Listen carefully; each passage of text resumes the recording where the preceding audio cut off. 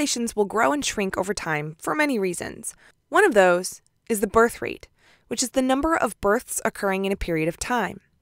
In this graph, with number of individuals on the side and time on the bottom, the overall birth rate is increasing, which means the population is likely also increasing.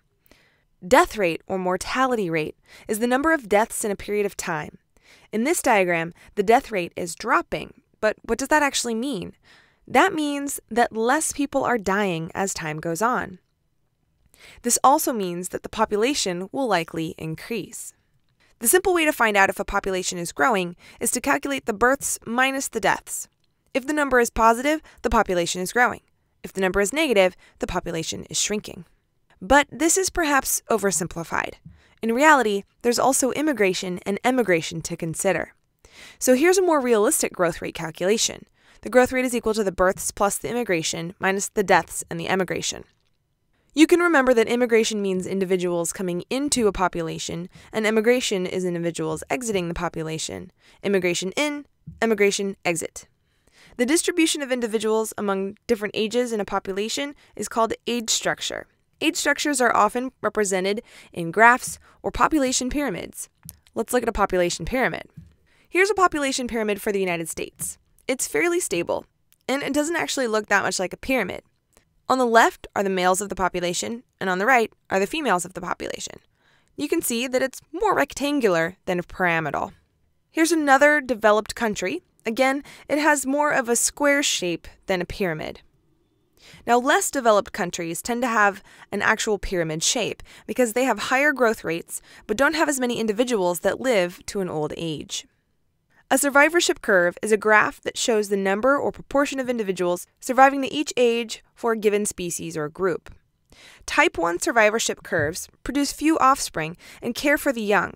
They have high survival rates of the young, and they live out most of their expected lifespan and die in old age. Examples of type 1 are humans or even large mammals like elephants.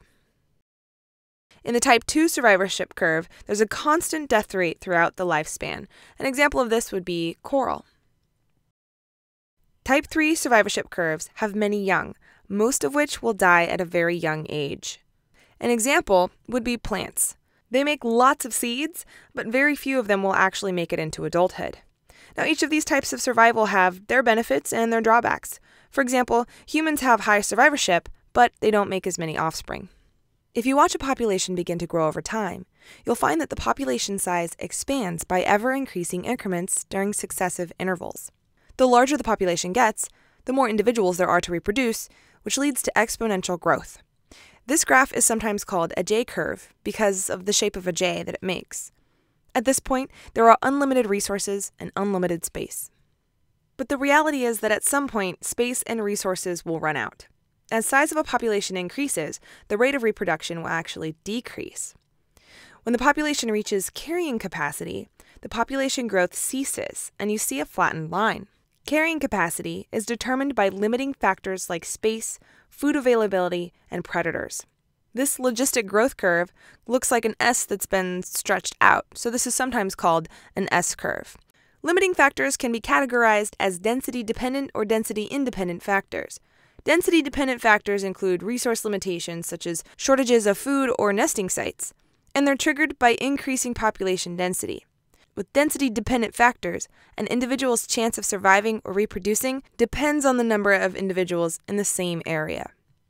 Density-independent factors, such as weather, floods, and fires, reduce the population by the same proportion regardless of a population size. Both of these can affect where the carrying capacity is. Thanks for watching this episode of Teacher's Pet. Don't forget to like and subscribe and follow me on Twitter @SciencePet.